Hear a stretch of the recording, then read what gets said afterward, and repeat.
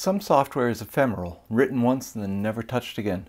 Other software can be very long-lived, things like Microsoft Windows, Oracle's database, Adobe Photoshop, and so on. These are applications that have survived for decades and are constantly being added to and modified.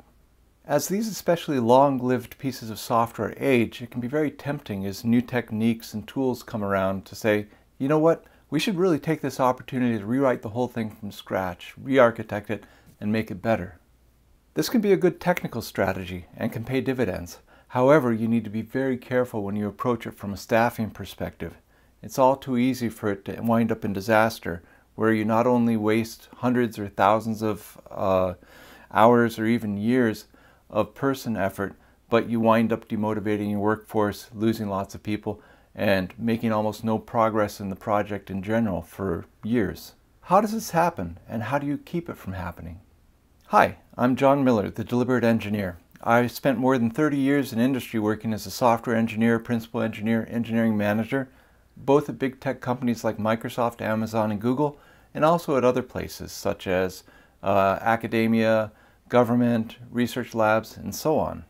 Over those years, I've actually worked on a number of V.Next, in other words, the next version projects, including two in particular where this idea of working on the next version while maintaining the old version and having separate code bases came about.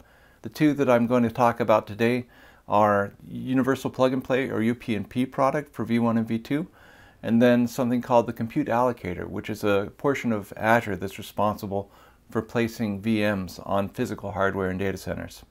After I describe these projects, I'll talk a bit about how they approached doing the independent development, how it worked out for them, and give some general advice on how to keep it from devolving into a complete debacle if you decide to work on a team that has both V1 and V2 software being developed simultaneously by different teams. In the late 90s and early 2000s, Microsoft developed a technology called Universal Plug and Play.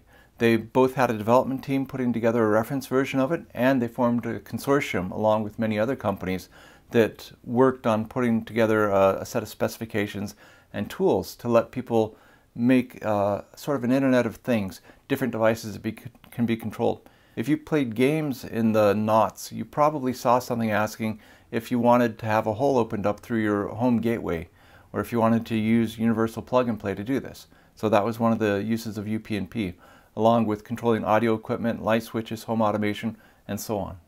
The first version of UPnP relied on several nascent technologies such as SOAP encoding of XML and web services. These gave it some real advantages, but they also were relatively heavyweight technologies and came with their own set of problems that we learned as we were moving along with the development. Somewhere along the way, management made the decision that we needed to rewrite the technology stack. And so while the V1 stack was still being worked on and released, they decided to form a new V2 product team that would make an entirely new code base from scratch using appropriate technologies and deliver that. He staffed this new V2 team with some of the best developers from the V1 team. As a result, we had this sudden ghettoization where the developers still working on V1 were the developers who weren't considered quite as good as those who got moved on to the V2 effort. What's worse, there wasn't any real code sharing between these two versions. So then there was a real question about, should we be adding new features to the V1 codebase or not? The answer was no, by the way. And how do we get the V1 folks up to speed on V2? And the answer for that as well was, well, let's worry about that once we actually get it finished. There were two almost immediate side effects of this decision and way of organizing the team. The first was that the developers who were left on the V1 team were entirely demotivated and really disenchanted with the whole process. Many of them were good developers in their own right, even if they weren't the very best developers, and so it was easier for them to move on and find a different job instead of sticking around with this dead-end technology. The second problem was that this led to some resentment of the people who got to work on the V2 team. They were getting to do the fun work, they were getting to do the forward-looking work, while the V1 folks were stuck doing all the unpleasant debugging and things you have to do to keep a service up and running. There was resentment, but it didn't, as far as I know, it didn't boil over into any bigger personnel problems, which is a minor miracle as far as I'm concerned. As I mentioned earlier, all of this was almost 20 years ago. It was a long time ago, but my recollection is that the V2 effort eventually petered out and then was canceled after about a year into it. The end result was The V1 team didn't add any new features to V1. They didn't do a whole lot of fixing the bugs that were already there. And so development of the V1 stack kind of languished while the best resources were working on this V2 effort that ultimately got canceled. There was a UPnP V2 later, I believe, but that was a different code base and a different effort. That first V2 effort was suboptimal. It was like a train wreck that everybody could see coming, but nobody did anything more than say, oh, look, rec impending, rec impending. Nobody did anything to stop it. In my mind, this is the exact way that you shouldn't do the next version of a product while you're still having to support the old version. The second example I have is a happier one, and sort of an example of how to do this right. As I mentioned, I worked on the Azure Compute Allocator team, which was responsible for the placement of VMs that customers asked to be spun up on the various hardware that was available to put them on. The existing allocator worked fine. It had dozens of rules that it had to follow to place things optimally or close to optimally. It was a combination of a scheduling and an optimization problem. Anyways, one problem that we were bumping into, which is a great problem for a company to have, is that the service was growing so quickly and so large that we were starting to have problems modifying the existing allocator to keep up with the load. We were going to reach a tipping point soon where the new allocator just wouldn't be able to handle it, and we would have to do some pretty awful things to be able to still keep allocating the VMs in our larger and larger cloud. While we were starting to bump into some of the growing pains, a junior engineer on the allocator team devised a new approach to more efficiently calculating placement of VMs, something that might be orders of magnitude faster and require orders of magnitude less resources to solve the same problems. This was called the Recomputing Allocator, or the Recomputing Caching Allocator. He put together the design, and then the team just didn't wind up having enough time at that point to implement it, so it got shelved. Fast forward a year later, and the need was greater than ever for the team to come up with a scaling approach. By that time, the original junior engineer had left the team, but the rest of the team dusted off his old design, took a look at it, and decided this is a good way forward. The senior-most engineer in the team picked up the design, looked through it, looked at the existing allocator, and came up with a plan of implementing and updating and really productionizing this plan that had been put together by the junior engineer. He did things a little differently than the UPnP team did. As he looked at this and came up to speed on the design, he educated other engineers who were still working on the old compute allocator about what he was doing and why. He gave talks to people, he involved them in the design, he asked them questions about things. So they had a stake in this new recomputing allocator.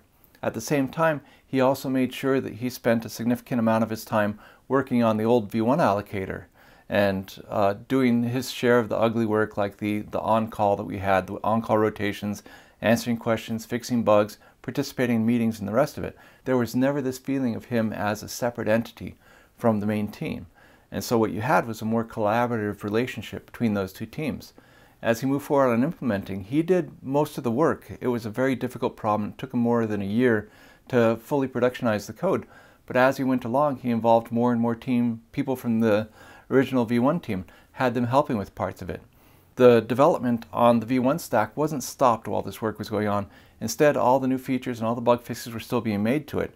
And when the time was right, the senior engineer who was leading the recomputing allocator effort made sure that code would be added both to the V1 project and to the V2 project. He foresaw a day where we would make a cutover and move to the recomputing allocator as a primary way of doing these allocations. And he made sure that everybody was involved in it. He also made sure the bridging strategy would be safe, reversible, and that he could prove that the scale would really be improved by this new V2 approach. Up until this point, I'd only seen bad examples of having separate V1 and V2 efforts. I was convinced that it just couldn't be done at all. But this fellow really showed that no, it can be done, and here's the way that you do it right. So it is possible to have these separate code bases, but the key things are to make sure that development doesn't halt on the first code base in case there's some sort of an issue that makes you either cancel or defer the V2 code base. Like in our example, it actually took an extra 6 months to deliver, and we weren't hamstrung by lack of features in the old version while that was happening. You also make sure that the people communicate and everybody feels invested and everybody feels valued. And he did a great job of that. UPnP and all the other earlier experiences aside, it is possible to do this V2 approach, but it really needs to be done deliberately. In summary, lots of large, long-lived software projects will find themselves in a position where they need to do a partial or a complete rewrite to be able to move forward. This can be done successfully, but it needs to be done carefully, especially with an eye towards all the engineering resources on the team, all the people who are working on the code. You don't want to lose all that institutional memory. You don't want to ghettoize the people who have been the heart and soul of the team for the period up until you do this V2. You need to move very carefully, very deliberately towards that V2, keep the V1 moving along, and you can wind up having a positive experience, but you need to keep the people in mind. That's pretty much all I have for today. Do you have any experience working on V.Next and on this sort of division in the development teams that you've been on? What's your opinion about this contrast that I showed? Is it realistic? Have you ever seen these problems? Do you have any alternate suggestions for how you might make a rewrite, a partial or full rewrite, more productive? I'd love to hear more in the comments down below. Thank you very much for watching the video, and keep on pushing forward. Hi, this is John. Thanks for watching. If you enjoyed this video, please think about subscribing so you get notified of my future videos.